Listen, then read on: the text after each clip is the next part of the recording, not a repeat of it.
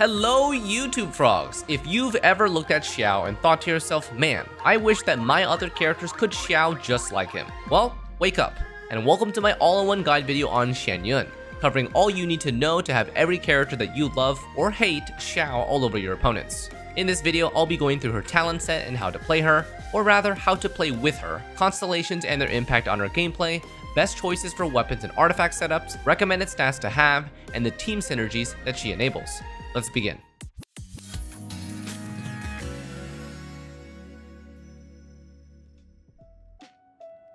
Talents. So Xianyun's core gameplay revolves around her enabling others to be able to Xiao, which comes from her burst. Activating her burst first deals AoE anemo damage and heals your entire party based on Xianyun's attack. Star Wicker is then summoned and follows the active character, giving them the following buffs. Periodically heals your entire team based on Xianyun's attack, grants 8 stacks of Adeptal Assistance to your whole team, which grants increased jump height. Every plunge attack consumes 1 stack of Adeptal Assistance and deals a coordinated attack of AoE anemo damage from Xianyun.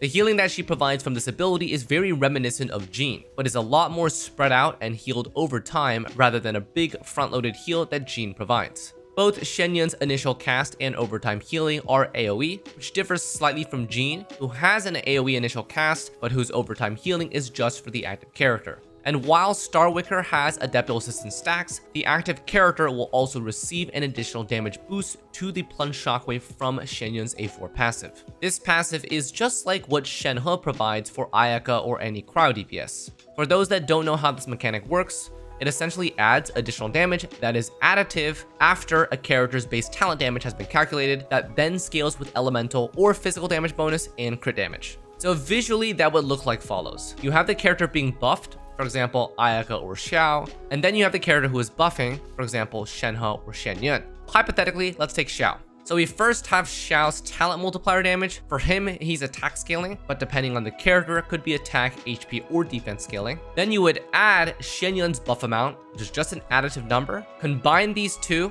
and then you would apply Xiao's crit and damage bonus from his goblet, crit damage, from any additional damage bonuses. This gives Xiao's total damage, ignoring defense and resists. Obviously, this is very heavily simplified, but hopefully shows you where the buffer's damage goes. It's really strong because it scales with the hypothetical Xiao's crit and damage bonus.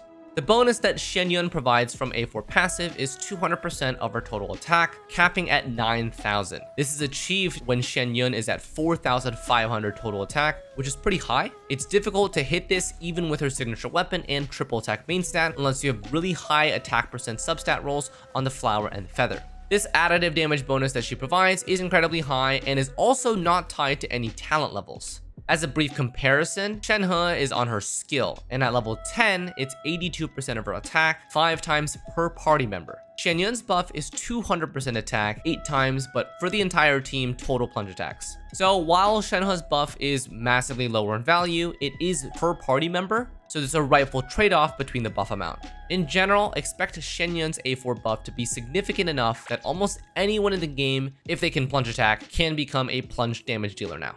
And in my opinion, this is pretty powerful because not only does it take into account the setup of doing plunge attacks, but it basically redefines the plunge damage type to no longer be specific to just Xiao. Take this as a positive or negative, depends on your perspective. Additional notes for her elemental burst, it's a 70 energy cost on an 18-second cooldown, and the duration of Star Wicker lasts for 16 seconds, so it basically has 100% uptime and fits in most rotations that are roughly 20 seconds long. So that's a majority of what she does meta-wise, but we also have her uniquely designed elemental skill. This basically also gives her the ability to Xiao over her opponents. Activating her skill puts her into a cloud state and uses Skyladder once. When she's in this state, her plunge attack is converted into a drift cloud wave instead and deals AoE anemo damage. She can use Skyladder, which is this hop, up to 3 times, including the first one, with each one increasing its damage and range of AoE. You can either wait between each hop and skip around 3 times, or spam all 3 in quick succession to achieve decent height and then slowly drift down, and anything in between is also okay. At any point after a hop, you have about 2 seconds to left click, at which point you are forced to use Drift Cloud Wave. In this state, you can't normal charge attack because that left click immediately transforms her into the crane form for that plunge attack.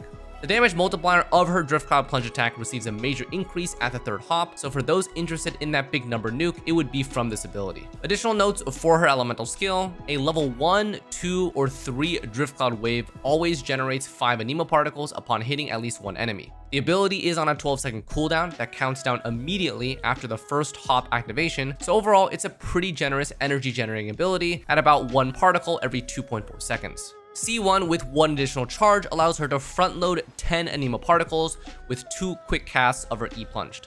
For those interested in just using this ability to generate energy, you can just do 1 hop and then left click immediately for an immediate plunge attack. Tied to her skill is her Ascension 1 passive. Hitting enemies with her Drift Cloud plunge attack grants all nearby party members stacking plunged crit rate for 20 seconds.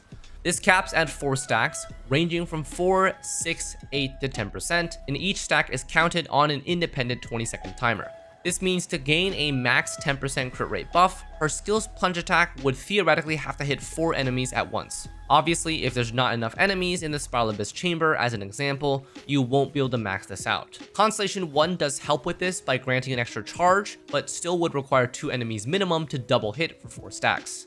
I would view this passive as a very minor buff to plunge crits and expect the worst case of 4 to 6% crit rate at all times.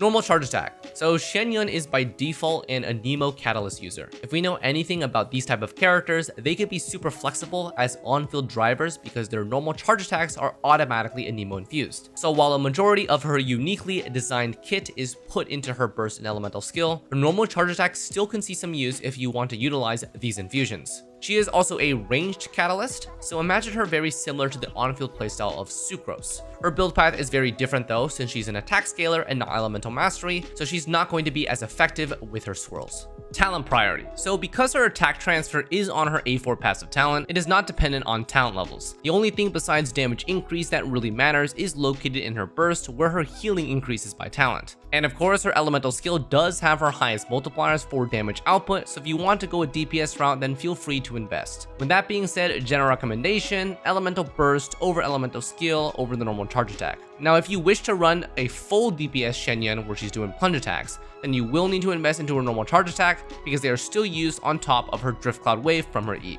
Playstyle. So Xianyun essentially allows any character that can deal plunge damage to become a decent on-field carry. Obviously, some characters have stronger plunge multipliers than others. Some characters have built-in infusion. You can infuse in characters with power with C6 Bennett, etc. There's a lot of ways to use Xianyun, and of course she can still buff someone like Xiao, who is already meant for plunge damage, or she can even buff herself and make herself a plunge damage dealer. The flexibility is really high here, but we're going to focus on a couple specifics to optimize the plunge playstyle. First is each category of weapons. So claymores have the highest punch multiplier, but usually have the slowest attack speed. Polearm and sword weapons both have the same medium plunge multiplier, and then bow catalyst weapons both have the low plunge multiplier. Claymores, polearms, and swords can be infused by C6 Bennett or have their own infusion depending on the character. Catalysts are innately elemental, and bows, there's not really much we can do. They can't really be C6 infused by Bennett, and Tartag, who has a hydro infusion, still can't plunge attack, even with Xianyun. Unlucky. Of these categories, there are still specific characters who have higher than usual multipliers than the rest. For Claymore, we have Diluc, who has the highest punch multiplier there. Polearm, we have Xiao at number 1. Hu Tao starts at number 2 at level 1. But at higher levels, weirdly enough, she scales the weakest and eventually has the lowest plunge multiplier out of any polearm user. Swords, Kaz was number 1. And for Catalysts, all characters are equal. These characters will naturally have a greater edge than other characters because they can deal slightly more damage naturally in the same circumstance. For Diluc, he has innate Pyro Infusion after his burst. Xiao already plunges. Hu Tao has innate infusion. Kazuha needs C6 himself or can use C6 Bennett. But in general, if the character can deal plunge damage and has some sort of elemental infusion by themselves or with help, Xianyun can make them work. So let's talk about actual playstyle animations. For Claymores, they have a really long end animation for their plunge attack, but this can be cancelled with the dash. So for Claymore plunge attacks, expect to rotate the following combo on repeat. You jump, you plunge, and then you dash. Really just those 3 things, but the faster that you execute this, it kind of looks ballistic the way the Claymore character plunges. This dash cancel especially applies for Claymores, but actually can be used for all other weapon categories, polearms, swords, and catalysts. Polearms and swords have a different and albeit sweatier rotation for maximized DPS. They have access to the N1CJP combo. This is N1 into a charge attack, canceled by a jump into a plunge attack. You can further push this to its limits with N2 CJP by extending your N1 to N2. This combo needs practice. If you're experienced with Xiao or Hu Tao, these combos probably look similar to their rotations. With this rotation on Hu Tao, you can achieve vaporizes on her charge attack and her plunge attack in the most optimal situation. Here's what that looks like in practice. I'm by no means an expert, and I would consider barely even practiced, but at least you can still see the demonstration on how the numbers add up. The better you are at this combo, the more quickly you can execute this sequence, and becomes all the more satisfying done correctly. With this N1 CJP combo, you can even take characters out of their comfort zone and do this. Here's an example with the Raiden Shogun under her burst activation. Oh my god, it works! Dude, you can do N1C jump plunge! Catalysts can also execute the N1 CJP combo, or they can just wind up their N1 but not actually execute it and cancel the animation by jumping right afterwards. This can be done by constantly spamming left click on descent and then jumping when touching the ground. Obviously, this is a lot more effort to execute all these finesse techniques to plunge faster, and while they are beneficial, they aren't super necessary. Only do them if you want to. At the end of the day, Xianyun just brings the Xiao playstyle to everyone. Damage increase. Quick visuals here to demonstrate the strength of Xianyun's buff transfer. First, we'll do a bare bones comparison between just Xiao and then Xiao Xianyun. My Xiao is very average investment with level 6 talents, so his personal damage isn't the highest, so please don't bully him. With Xianyun, he was basically getting plus 30,000 crits for about 45 to 55,000 for the first 8 plunges, which is pretty good considering this isn't even a full team. Next, we'll do a comparison with Vaporized Diluc on a max buff team, including Furina, Xianyun, and Bennett. In order to swirl Pyro in this team comp, while also having the buffs active in order of longest duration, the following setup needs to happen. Furina's EQ needs to lead, and then Bennett needs 1E, his Q, and his N1 in quick succession to override Furina's Hydra application for a very short amount of time to apply Pyro. Then Xianyun immediately comes after and swirls with either her normal attack, which is the fastest, or E plus plunge combo, which is slower because it has animation. This setup, when done correctly, briefly swirls Pyro during this small window at the start of the rotation, and then swirls Hydro during Xianyun's plunged E after Furina's summons hit it again. Bennett with just EQ is not enough to fully reduce Furina's Hydro gauge, which is why N1 is needed. So my Diluc also has a very average build, so please don't bully him. And I also put him on the milled flower because it just looks goofy and the vaporizes are abnormally enhanced by the increased elemental mastery. In the normal Diluc rotation, his damage output is pretty decent with some high hitting vapes. With the Xianyun comp, Diluc's plunge attack you can see can vape every single hit, and also does not remove Furina's Hydro application for more vaporizes. The ceiling for this damage is astronomically higher, and can easily offset the loss from doing a normal rotation. If you manage to execute the dash cancels more efficiently than you see here, then you can easily chain more plunge attacks. The damage difference that Xianyun provides is pretty evident no matter how you look at it, even if it only affects 8 plunge attacks per rotation. One thing that you will have to look out for, and unfortunately is kind of unavoidable, is the fact that you are pretty vulnerable to knockback during the small period where you are mid-jump pre-plunge. Getting hit out of this is a pretty big DPS loss because it kills the flow and also has like 1 to 2 seconds of knockback animation. Constellations. So for the most part, they are completely unnecessary for Xianyun. The vast majority of players can achieve spectacular results with C0 Xianyun, and none of them are worth spending for, in my opinion. As expected though, early constellations are the useful quality of life, with later constellations focused on making Xianyun an elemental skill-based DPS. C1, E gains 1 extra charge. There's 2 benefits from this. The first is double the energy particles, and second is higher effective value from her A1 passive talent that grants plunge crit rate from her E hitting enemies. So even if there's only 1 enemy, you can now still feasibly get 2 stacks, and only 2 enemies are needed to hit a max of 4 stacks. C2. Using her E grants Xianyun 20% attack for 15 seconds, and the buff value from her Ascension 4 passive is doubled, so from 200 to 400% of her total attack, capping from 9 to 18,000. If you want to invest in her for her buff value, this is where you should stop. C3, C5, plus 3 levels to skill and burst, but again, this does not help her buffing at all, just her damage multipliers and healing, so less value than normal from these constellations. C4, her E plunge gains an AoE heal when it hits opponents. Not really that useful considering her burst is a really good heal already. C6, after using her burst, her E skips cooldowns, allowing you to use a full 3 Skyladder plunge 8 times. Using 1, 2, 3 Skyladders first increases the crit damage of the corresponding plunge by 15, 35, and 70%. It's a nice big damage boost reminiscent of Xiao C6 spamming his E with no cooldowns. Weapons. So with a character like Xianyun, we've got the pure attack transfer style build, and we also have the high attack, but also high crit rate, crit damage, because I want my Xianyun to do damage because she has a cool flying ability build. And both of these builds I think are viable, with less time needed to discuss DPS options because essentially it follows the usual high crit rate, crit damage build type. So let's cover her attack transfer weapons. In this category, we really prioritize 2 things: energy recharge and attack percent. This enables her to have high burst uptime, which enables her a 4 passive and allows everyone to plunge, and attack percent to reach as close to 4,500 as possible. Base attack is important because it allows all your attack percent to scale a bit better, but way less valuable than guaranteeing she can burst whenever she wants, so energy recharge is still number 1 up to a point. We've got her signature Crane's Echoing Call, which is another buffing catalyst, this time for plunge damage. Having a 741 base attack, minor secondary attack percent, granting plunge damage bonus to all party members, and restores a healthy amount of energy every 0.7 seconds, this is very clearly Xianyun's best in slot weapon.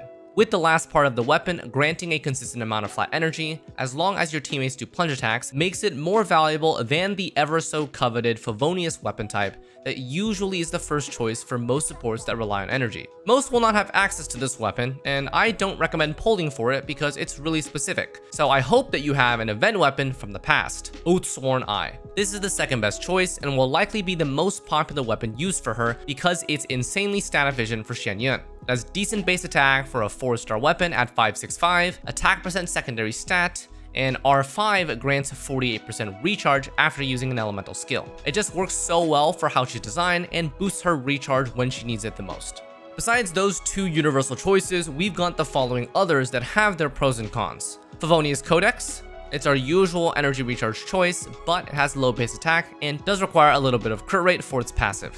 We have Prototype Amber, which gives an extra heal for the team and energy for Xianyun. It also has low base attack. We also have Skyward Atlas and Memory of Dust, which are both attack percent stat sticks but have no energy. And the thing about this 5-star weapon is that the attack stat stick is usually not any better than the super common Thrilling Tales, which is a 3-star weapon, so base attack is very low, but grants 48% attack to the next character swapped in, most likely your carry. For this reason, personally, I'd recommend sticking with Thrilling Tales just because it's cost efficient and you probably have it leveled already. Both of these 2 weapons don't have energy recharge, so they are heavily reliant on your artifact quality being good enough to meet the energy recharge without weapon help.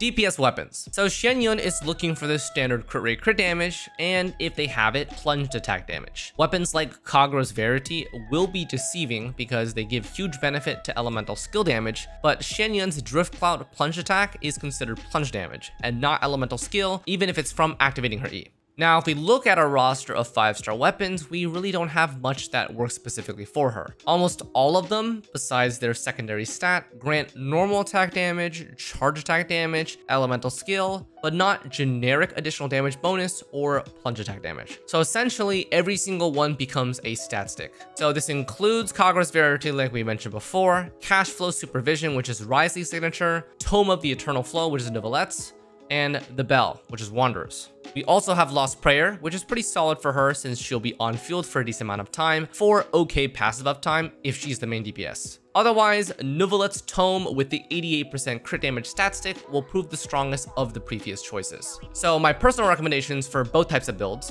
I would run Signature Weapon, Oathsworn Eye, and then Favonius Amber, Thrilling Tales if you're doing a buff transfer build. And then for the other side, anything with crit goes for DPS.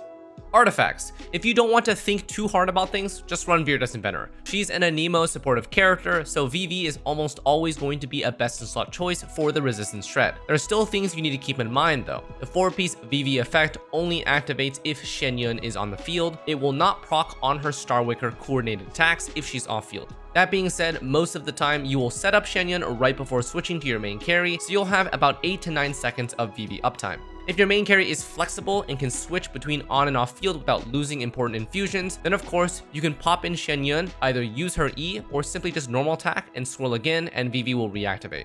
If not running VV, the second best supporting set is Song of Days Past. Yes, it does have a ridiculously long description, but basically all you need to know is if the character heals, then your team does more damage. And Song of Days Past affects all sources of damage output, which includes plunge damage. This set does become best in slot if Xianyun is supporting a character that does not utilize VV Res Shred, which is namely Geo characters. Now, if none of these are viable choices, which is totally fine, especially for new players, consider the original sets. 4-piece Noblesse for attack percent, 4-piece Clam set for extra damage from her bubble pop, and a 2-piece combination that involves either attack percent or energy recharge from Emblem.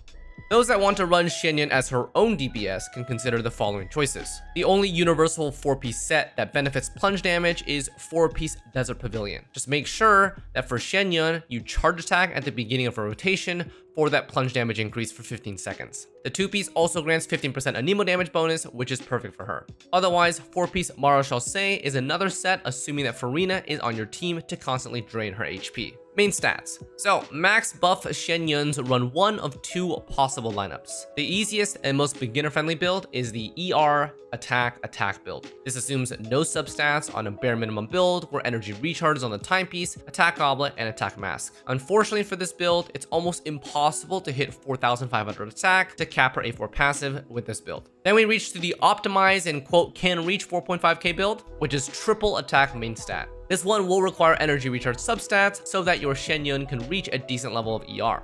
DPS Xianyuns can run one of 2 possible lineups as well. There's a universal build, which is attack, Anemo, crit. The mask depends on your crit ratio. And then there's the Farina specific build, which is attack goblet, and crit mask. The goblet is still interchangeable with Anemo though. It can typically run whatever has a higher crit value. And then a specific mention for C6 Xianyuns. Highly recommend a crit rate mask, unless with her weapon you already achieve 90% plus. The reasoning for this is because C6 elemental skill spam grants an automatic 70% crit damage bonus, so you'd much rather have higher crit rate from her artifacts to maintain the consistency. Of course, if you want a huge big nuke for that screenshot, feel free to run a crit damage mask. Recommended stats. So minimum expectations, level 90 out of 90, and talents are unneeded, but 166 is probably the average investment. Supportive Xianyun only cares about attack, energy recharge, and some crit rate if you're running Favonius. At level 90, it's still really difficult to hit 4.5k total attack. On average, you're going to be seeing a range between 3 to 3.5k. On Oathsworn Eye, you'll hover around 3,000, and with her signature weapon, you'll hover around 3.5k. 40% attack from Flower and Feather substats, which is about 20% each, will add an additional 400 to 500 attack on top of this, which these artifacts that you're seeing don't have. And then C2 can push even further with the extra 20%. Pyro Resonance as well is possible. So yeah, in general, I think anything above 3,000 is pretty reasonable. The builds that you're seeing right now also are running triple attack main stat. So if you run energy recharge timepiece, you're probably capping in the 3,000 range. As a 70 energy cost burst user, I'd recommend at least 160% recharge for comfortable rotations. Mine here is pretty low, and I unfortunately don't have the best substats. DPS Xianyun will have your stereotypical DPS stat distribution. She has attack ascension stat, so her crit rate naturally will hover around 70%, and then crit damage at 140% is probably the best case. If you run a crit rate or crit damage weapon, it can push this to 7,200, and if you're C6, I'd prefer seeing a 90% crit rate to 150 crit damage ratio, since you'll be getting free 70% crit damage to have the non-visual total be 9,220. If you decide to run Mara Chaussee, then cap her crit rate at 64% and go as high as you want on the crit damage.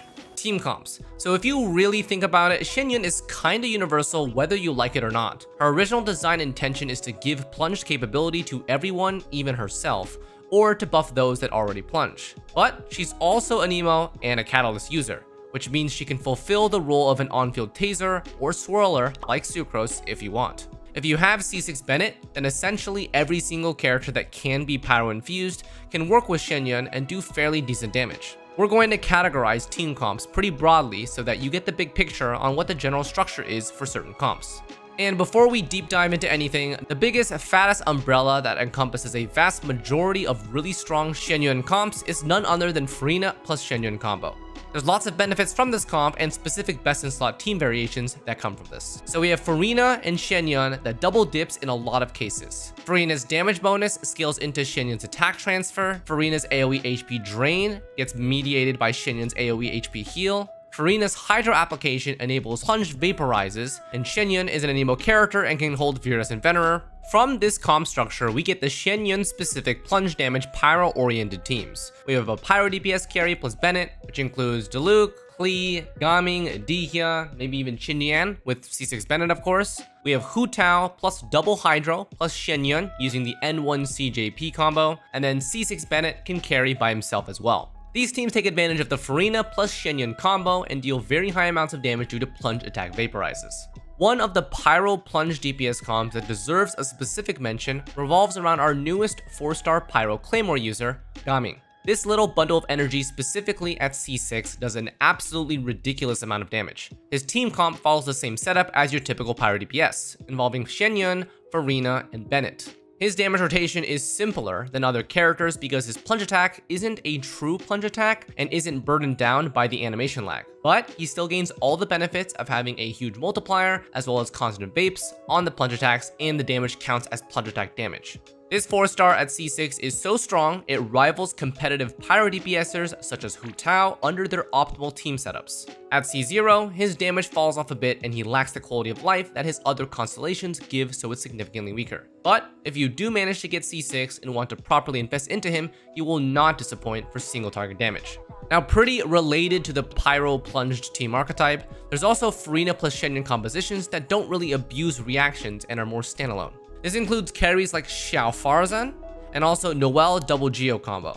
The Xiao team doesn't really need an explanation on why it's good, but the Noelle double Geo may seem a little oddball. It's essentially a variation of the Furina Noelle composition, except that Noelle can Geo infuse herself and also is a Claymore for good plunge damage. If you don't have Furina to pair with Xianyun, then the rest of the teams are much weaker but still sustainable. Unfortunately, not having the Hydro Archon is a pretty big loss of total team DPS that isn't really replaceable with any other character thus far. The strongest of these type of teams are going to be anything that synergizes with C6 Bennett. This should come as no surprise, since the Bennett plus Furina plus Xianyun combo is the strongest buff-oriented team, and if you don't have Furina, then you're removing only one of the two sources of buffs. And C6 Bennett is basically the easiest character to make anyone else have an elemental infusion if they didn't have one originally.